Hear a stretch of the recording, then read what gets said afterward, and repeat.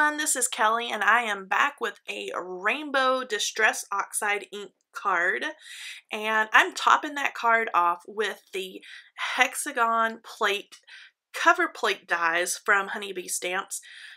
Starting out with Peacock feathers, I am blending those colors on with a ink blender and some Neenah cardstock. Now, I do not prefer Neenah cardstock when it comes to Distress Oxide inks, but that's the paper that I picked up, so I really had to muscle this color on.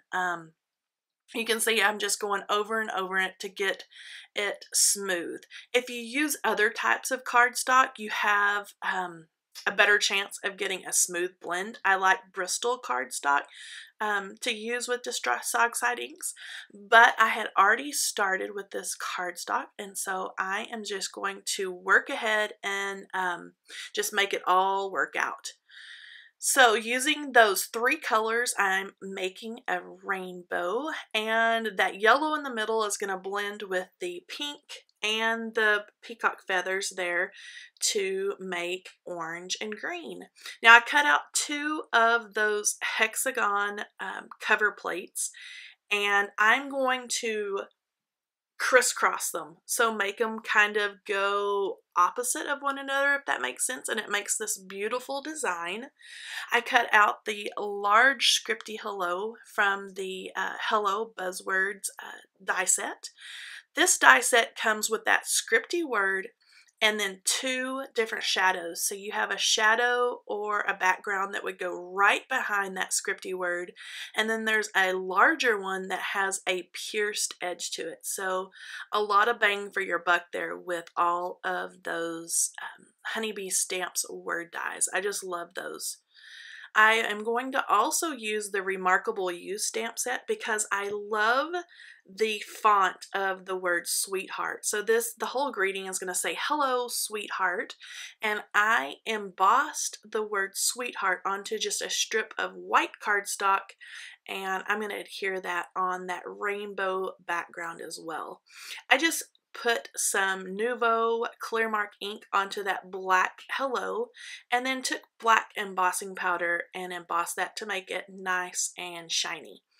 I'm going to pop this onto some black cardstock, and you can see that black just peeks out right from underneath that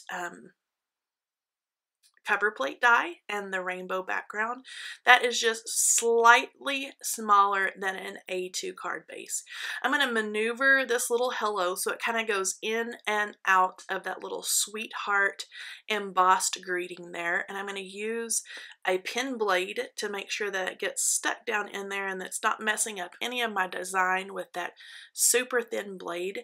And I do stick those letters down and get those L's right in place by using liquid adhesive, and then I use an acrylic block to set on top of that and let everything dry.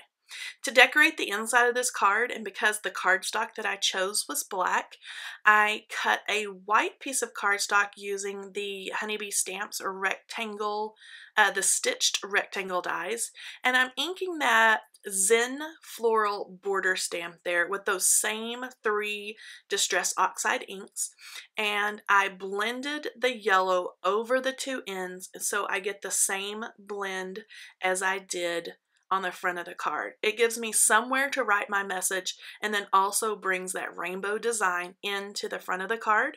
And I finished everything off with a few of the rainbow rhinestone jewels. I just adhered those with my little pickup stick and some liquid adhesive, and I love the way those jewels pick up the different colors on the front of that card.